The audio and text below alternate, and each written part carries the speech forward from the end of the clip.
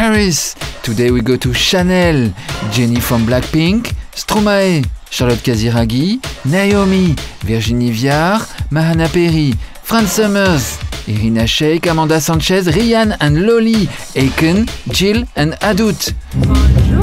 So exciting, you know. Mademoiselle Jennie from Blackpink is invited. She's an official ambassador of the house. It felt like a movie. The theme is cinéma. Le thème est le cinéma. We'll break down the collection, the details, the accessories, the anecdotes. J'avais l'impression d'être une petite enfant à qui on proposait des trucs trop cool qu'on ne propose pas. Hello, I'm Loic Prigent. Subscribe to my channel if you want to see the best of fashion shows from Paris. You can indulge in all my other Chanel videos. It's free. Leave a comment, hit the thumbs up, the notification bell, and above all, subscribe. This is Chanel Ready to Wear Spring Summer 2023 by Virginie Viard. Mood board.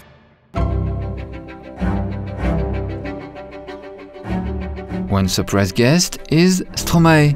First time we meet the singer/designer at Chanel. Ça vous fait quoi de porter du Chanel? C'est assez prestigieux, je suis content, je suis assez fier, c'est une belle pièce en plus, avec la petite broche et tout.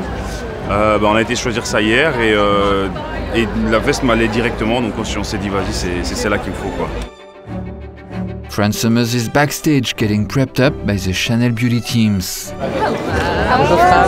How are you? Good to see you. Are you ready for your cinema moment? Yes, definitely. I'm getting all moisturized for my moment. What kind of cinema star you are?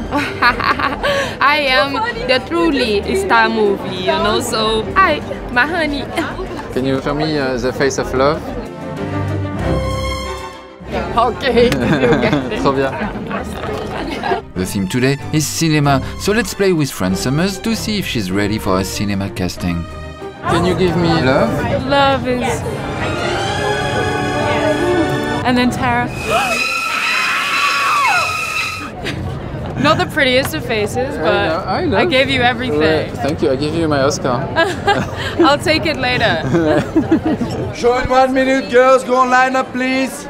Je suis là parce que j'adore Chanel. Chanel, ça reste Chanel. Je pense que c'est très portable, c'est très féminin. Je suis excitée de voir ce que Virginie va faire cette saison. Attention pour le mannequin dans 3, 2, 1 and go. Et musique now.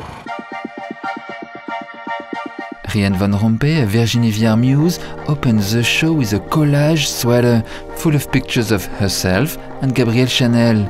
She's wearing the mood board of the collection, Gabrielle Chanel and women in everyday life situations. Her muslin cape is closed by a camellia, the scentless flower that is the icon of Chanel.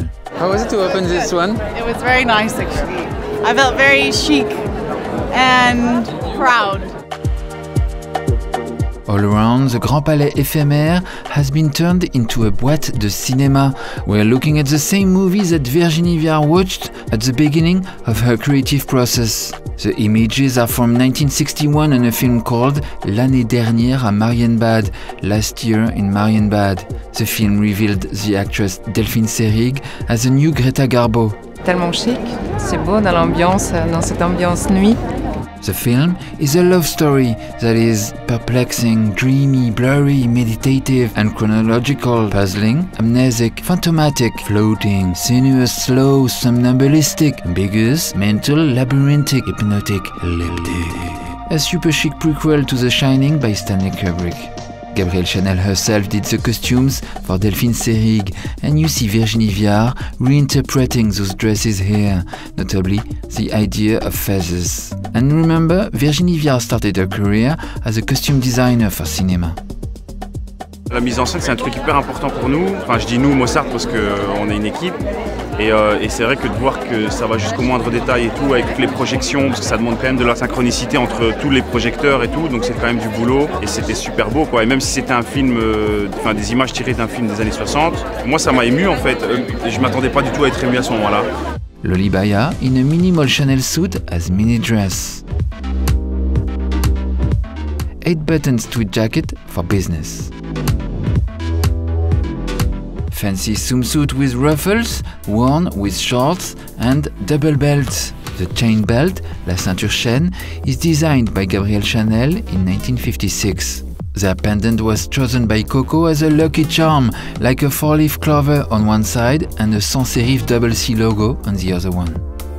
The models all wear a mix of jewelry. Gabrielle Chanel said to Jean Cocteau that the jewels are like the salt of the silhouette, and like salt, if you put too much, the dish will taste bad. Always an anti-bourgeois, Coco Chanel sees the jewels as an amusing trifle, une pacotille. That's why Chanel creates fantasy jewels, not severe, not pompous. Les barrettes, une petite barrette toute simple, mais juste ce qu'il faut. Accessories can light up your whole look. Just one necklace will make you look very pretty. Je trouve qu'elles étaient très puissantes, les filles aujourd'hui. Je trouve que les mannequins, elles portaient leurs vêtements, tu sentais qu'elles étaient bien dedans, elles prenaient le pouvoir. Polka dots for Adu Takesh, and the polka dots become flowers, sequins, paillettes on Gilles Corte-Lévée and Amanda Sanchez, the Chanel in-house model. Solarized on look 12, there are thousands of dots hidden in the collection, sometimes perforated in shirts underneath the jackets. The white dots were inspired to Virginie Viard by the pearl necklaces always worn by Coco Chanel. She believed pearls were perfect for candle lighting and that diamonds were perfect for electric lighting. Mono beige variations. The original Chanel Marinière, her first garment, her first success. Mise en scène, did you notice? They are walking on black sand, calculated to vacuum all the light, never be dirty, the perfect black carpet. Ajok Deng is having her Chanel debut, and you can feel the pressure, the joy, the focus. Heart-shaped earrings, her tweed has yellow, green, orange and blue sequins captive inside the weaving. Feathers are added to the tweed for movement, adding poetry to the shapes, tailoring becoming suddenly more flu. A lot of it looked like a, I don't know, even like a collage, you know? Usually I'm used to taking like a Chanel piece and then putting it with something that I have and putting it all together. And this was like, I would wear almost every outfit, like a full look. It was really fucking cool. The black and white checks are not a casual print, but actually stripes and stripes of white tulle over black fabric and then teardrops of white feathers. Ella Rattigan wears a metallic lipstick holder, a reference to the practical interior compartment for lipstick that Gabrielle Chanel designed in her 1950s bags. Some gold for picking your statuette at the Cannes Film Festival. Coco Chanel loved a gold lame, a rich brocade. She herself wore gold to dinners in the 1960s. Vichy Gingham, Désinvolture. C'est très serein, c'est très assumé. C'est dur de résumer en quelques mots cette collection, mais je pense que chaque personne qui a regardé, chaque femme qui a pu voir le défilé a trouvé quelque chose où elle s'est dit ça a été fait pour moi. Et ça, j'ai trouvé ça magnifique. The Chanel silk pajama. You'd think she's casual, but the braid is small diamonds. The Chanel écolière, the schoolgirl. She's going to the Cambon École de Jeunes Filles, her crochet breastplate punctuated by lines of tiny pearls. All you see here on Yilan Hua is the construction of the garment, the lines of stitching, of pockets. This is Chanel Design Philosophy 101 since more than a century. Gabrielle Chanel thinks ornament is only justified by construction. Like the classic Chanel shoes, but in glitter. Amazing. I think the long, sheer glitter dress with the feather bower on the ground, that's something that I would wear, like to Cannes maybe. Virginie Viard loves a slightly cropped jacket. Mahana Perry in a pleated geometric dress, belted with a cross-shaped buckle. On the black jacket, the sequins are transparent for a wet, shimmering effect. Crystal buttons and a braid made of minuscule paillettes. J'ai beaucoup aimé toutes les paillettes, tous les blancs immaculés, tous ces trucs de l'enfance finalement. Il y avait un espèce de mélange qui me définit bien en plus. A pastel cascade of feathers central to the jacket, a clear reference to the feathers worn by Delphine Seyrig in her Chanel costumes in the film l'année dernière à Marienbad. Mariam de Vinzel looking orchestrated. crystal-studded slingbacks. The rock and roll appetite of Virginie Viard emerges in all-black silhouettes, a hint of lurex or lacy details, some sparkle or transparency. I love how Virginie loved to mix the rock and roll style and then the classic elements from Chanel. So it's like implementing the new elements into the classics. Fran Summers wears 4 panels of muslin, getting more and more transparent and revealing her legs, a quietly planned immodesty. Lola Nikon, a French muse for Virginie Viard. The Chanel little black dress, a revolution of the 20th century, revisited for actresses like Kristen Stewart, who inspired the collection. The 3 last passages are column dresses. No frou-frou, no chichi-pompon, pure Virginie Viard glamour. But it's all there, Chanel à fond les ballons.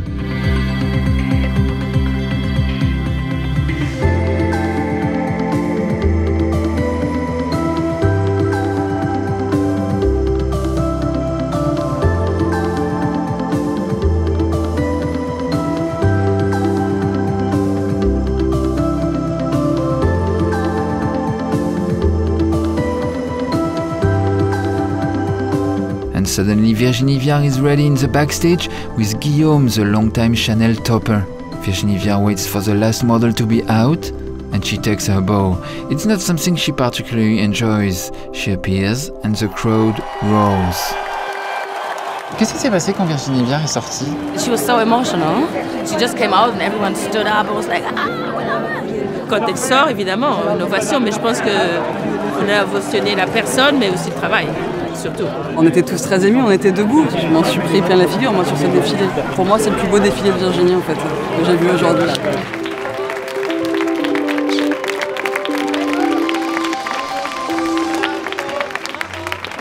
Alors moi j'ai vraiment kiffé, vraiment. J'ai été ému en fait à la fin quand j'ai vu Virginie Viard débarquer, parce qu'en plus j'ai cru comprendre qu'elle n'était pas hyper à l'aise avec se montrer et tout ça. Et je sais pas, de voir un travail aussi minutieux jusqu'à la mise en scène, jusqu'au sable noir, au sol et tout. Et bien évidemment les tenues magnifiques quoi, vraiment. Megastar Jennie from Blackpink rushes backstage. She's with Caroline de Maigret and she's greeted by Virginie Viard. Super passé. It was so beautiful and it was like, I felt like a movie. I loved it so much. Bravo Virginie. Bravo Virginie. Naomi Campbell is backstage. Can I ask you what did you think of the collection? She's so beautiful. Beautiful. I'm trying to find Virginie. I want to kiss her, but I'm not sure where did she go? Oh, so chic and diplomatic. Voila, this was my Chanel report for Spring-Summer 2023. Do subscribe to my channel if you don't want to miss any Chanel and all the other cool fashion shows. Hit the notification bell and the thumbs up button and you can write Chanelology in the comments if you got till the end. Cheers! Mood board!